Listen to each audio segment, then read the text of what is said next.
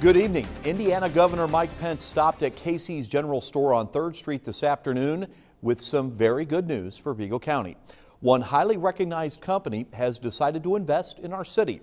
News 10's Patsy Kelly is live on 3rd Street. She has all of the details in tonight's top story. Patsy?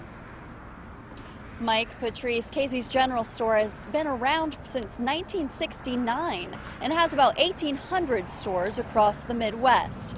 And now that convenience store chain chose Terre Haute as the home for a new distribution center. Only the second one for the company.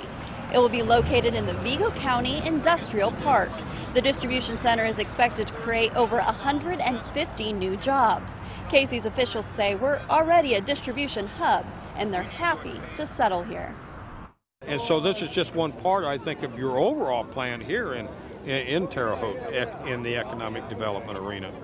You've got all the right kinds of laws in place, doing all the right kinds of things, providing the right kind of incentives that will pay in the long run tremendously back to the state. Now coming up tonight on News 10 Night Watch, I'll have more about what this means for Vigo County's future. I'll also have reaction from Governor Mike Pence and Terre Haute Mayor Duke Bennett. Back to you. All right, thank you very much, Patsy Kelly.